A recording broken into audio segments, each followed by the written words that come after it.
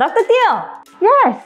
you're a breast surgeon, so women with breast cancer come to you to remove their breast? Well, not necessarily. If they present early or the tumor is small, then we can just remove the lump from the breast, and this is called lumpectomy or breast conserving surgery.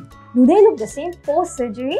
Oh yes, absolutely they do. So everything counts in after that? Well, not exactly. Sometimes the cancer will go back in the same place in lumpectomy. So for these patients, we need to offer them radiotherapy for about 3 to 4 weeks duration. But nowadays, we have a new technology where we can combine surgery and radiotherapy at the same time. And this is called intraoperative radiotherapy. However, this is not for everyone. That's interesting. How is it done? Well, what we do is after lumpectomy, we remove the lump, we will insert the radiation probe and then radiate for about 30 to 40 minutes before closing the wound. Wow, so patients these days have many options. Yes, aren't they lucky?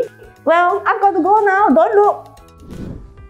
You're all changed. Dr. Teoh, if you could just remove the lump, is there ever a need to remove the breast?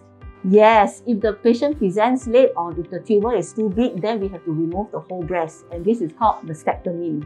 I'm still young. I wouldn't want to remove my breast. No, don't worry. We can actually rebuild the breast for you, and this is called breast reconstructive surgery. So how do you exactly rebuild a breast? What we can do is we can take the extra tissue from the lower abdominal muscles, which is like your spare tire, or we can also take the back muscles, and together we can fill it into your breast cavity. And this is what you get 2 in 1 surgery. Wow, you have got a beautiful family. What's your magic in juggling family and long working hours? Aha, you must have a very supportive husband who helps to take care of your children. And I try to read to my children every night. Oh, Dr. Teoh, what is this machine? Oh, this is actually a breast ultrasound machine that I use to look into my patient's breast tissue. Can you show us what it does? Yes, we can actually image the lump, and if you see this is an abnormal, irregular lump that is likely to be cancerous, whereas if the lump appears to be well defined like an egg, then it's likely to be normal. In order to confirm, we can actually extract some tissue from the lump, and this is called an ultrasound guided biopsy. Oh, anything else? Yes, can. Come, let me show you something else.